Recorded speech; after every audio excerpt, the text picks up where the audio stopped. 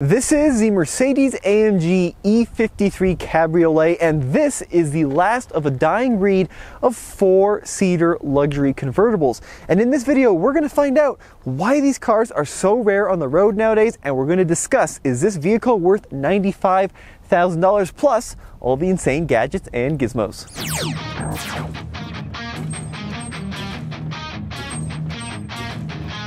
First though, I think we need to lower this convertible top, see what the mechanism looks like, and talk about the design.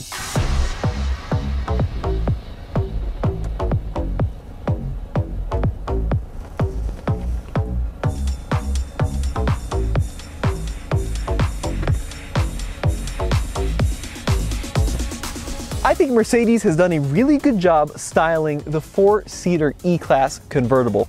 Now this segment is quite small now, but at one point it was really big and we saw a lot of really ugly designs. Think like the BMW 6 Series, but Mercedes has done a really tasteful job with the proportions of the E53 here. I really do enjoy the long hood. I think they've done a nice job styling the rear end, and I specifically like this one part. Now they really have done something cool with this piece of matte silver trim. It's continuous and makes a loop around the entire belt line of the vehicle. So it starts here in the back near the tonneau cover, zooms its way toward the front, and then continues all the way along the cowl here, down to the other side and back around. I just think this looks fantastic, and it really does bring a nautical theme into the E53. I also love the way they have spec'd this particular model. This is called Polar White. Of course, this is an AMG model, a higher performance model, but the shiny black contrasted against more of the matte black on the Polar White just looks fantastic. In the back, full wraparound LED taillights, and here in the US, red turn signals. And then to let other drivers know that you are driving something a little bit high performance, we've got quad exhaust outlets. However, it's worth noting, if you look deep in there, really only two true functional pipes with quad outlets, in this case finished in black. So the engine in this model, this being the E53, is a 3-liter inline-6 turbocharged with something called EQ Boost, which is a mild hybrid system, helps with off-the-line acceleration, gives you boosts in between gear changes, that kind of thing. Total system output, 429 horsepower, 384 pound-feet of torque. No, this is not the fire-breathing V8, but it is still pretty darn quick. What do you think of these seats? Now, these are a $3,000 option. They are finished in saddle brown against black, of course, Napa leather. I was always told growing up you're not supposed to mix brown and black, but in this context, because it's such a light brown, it does look quite nice, especially with the contrasting brown stitching. One of the cool seat features that Mercedes pioneered is the air scarf. Now push this button and a little fan, actually two little fans located in the headrest, will blow hot air right back there on your neck. It feels awesome, especially when you're convertibling in some colder weather, and compared to the older systems, it's also surprisingly quiet and non-distracting. Getting into the back seat of the E53 is a very convenient process, because as soon as you open up the door and grab this lever, when it hits that forwardmost position, the seat slides forward electrically. And let's see what the rear seat legroom is like. This is my driving position at 6 feet tall. Put it back, it's gonna glide back to where I was. Headrest is gonna rise. And actually, this is one of the few four-door convertibles, or I should say four-seat convertibles, where I am surprisingly comfortable. There have been a lot of really poor attempts at back seats in these 2+2 convertibles, but in this case, very comfortable. One of the more unusual features too in a convertible, I've got my own little window, and it's operated down here by this window switch. So one of the best design elements inside the E53 is the steering wheel. I love the latest generation of Mercedes steering wheel, especially with this dual wing design. And I don't know if you can really tell on video, but they're actually not connected. There's space in between them, and they look fantastic. Now, all the buttons on the steering wheel are touch sensitive, so they're not old school traditional tactile buttons. Instead, you can kind of move your finger throughout them and change all the functions, not only for the instrument cluster, but for the main screen.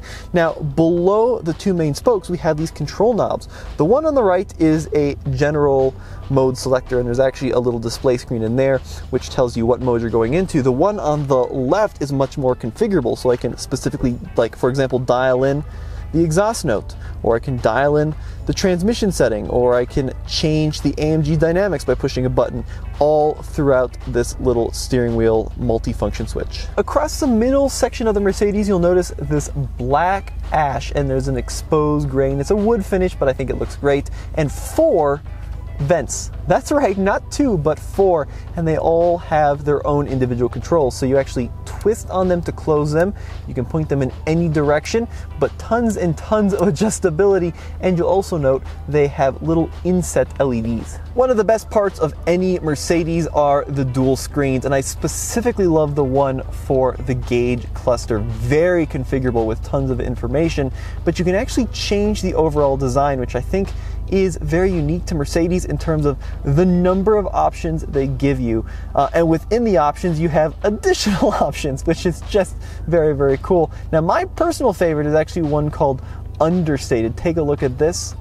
It turns your gauge cluster into a lounge, giving you your speed and a clock and nothing else. Now, both the instrument cluster and the infotainment screen are 12.3 inches, and they are both very high resolution in my opinion. And just like the instrument cluster, you can actually control the main screen via this little touchpad on the steering wheel. Now, this being an AMG has lots and lots of information that you can display via the AMG pages. So you've got track race, drag race, all sorts of telemetry all built into this vehicle. Across the middle of the Mercedes are your climate control panels. Now you have little toggles up and down, and that will display on the screen what your temperature setting is. And if you ever want to shortcut directly to the climate control panel screen, simply push down on the menu button. Another cool thing too is this car actually has an air freshener built into the glove box with 3 different modes depending on how much air freshness you want out of that freshener. And that actually little unit lives inside the glove box. Let me show you that now. So simply pop it open, and it lives down here in this little cartridge, and then you can pull it out if you need a refill, and they are all kind of tailored to the vehicle. So this is the AMG inspired one, specifically AMG number 63. Down the central console, we see more black ash. Push in, and that reveals a wireless charger, and then of course a USB-C port to connect Apple CarPlay or Android Auto. Let's see if it'll charge the larger phones. Yep, looks like it fits in there nicely. As we continue our way down, we see yet another way to control the central screen, which is this little rotary knob, very similar to the BMW iDrive system. To the right of that is a physical volume knob, which I definitely appreciate. And to the left of this rotary control, we have some more vehicle settings that we can play with. So you can use this toggle to go through dynamic modes. You can engage manual and transmission, play with the suspension, all that kind of thing. Moving our way right toward the center armrest, push in on this button and both sides swing open. It reveals 2 more USB-C ports. Now this control is a multifunction switch. Pull up on here, all 4 windows rise open. This is the control for the convertible top, and this one is for the wind blocker, which by the way is ginormous. So the other aspect that goes along with the rear part of the wind blocker is the front portion. Check this out. When you push the button, that also rises to aid in some buffeting removal. As with a lot of other Mercedes cars, to get into the trunk, push in on the star, and it glides open. Now the trunk is quite small, and it's worth noting, see this big kind of boxy looking thing? This is where the convertible top lives, so you do lose a little bit of trunk space with the top down, but some cool stuff back here. Check this out. You can actually put the seats down using an electronic switch on either side of the vehicle. You also have your little first aid kit back here, and if we lift up the floor, we find not a whole lot. We've got a fuse panel, and then of course your little eyelet toe, but no spare tire in this car. With the seat popped, you can see that just the backrest folds down, not the headrest portion, and it is a relatively small entry into the trunk, but still better than nothing.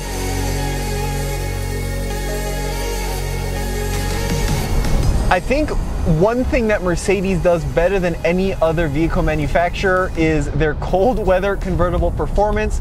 When you put it in what I call winter mode, so all 4 windows up, the wind deflectors up, and the air scarf on, it's just so incredibly comfy. Even when it's like 40s, low 50s, even maybe high 30s, you can drive this car super comfortably. Usually we can't do our audio with the tops down because the mics get blown out, but not in the E53. Now, in terms of straight out performance, full throttle. Whoa! So this engine is an absolute gem. It doesn't get the same publicity as the big old V8, but it revs to 6,500 RPM, and when you turn the exhaust mode on the loudest setting, oh yeah, it sounds really, really cool. Now from a ride and handling standpoint, if you dial in like the dynamic mode on the suspension, you can hustle it around, but it's not necessarily happy doing that. This is a large, heavy 4-seater convertible. It's just not the ultimate in performance vehicle. And the other complaint I have is if we go into comfort mode, it is pretty firm, a little bit too firm for kind of that ultimate cruiser vibe that you might expect out of a $95,000 Mercedes, especially if you just want to, you know, look cool and drive around your city. But for the most part, really enjoy the way this car drives. I also love the fact that this car has the 4MATIC system, the all-wheel drive system. So unlike the SL, if you own this car here in Colorado, this could potentially be your only car if you put better tires on it for the winter time, because of that all-wheel drive system and of course a 9-speed automatic. So what happened to this class of big, luxurious, comfortable 4-seater luxury vehicles?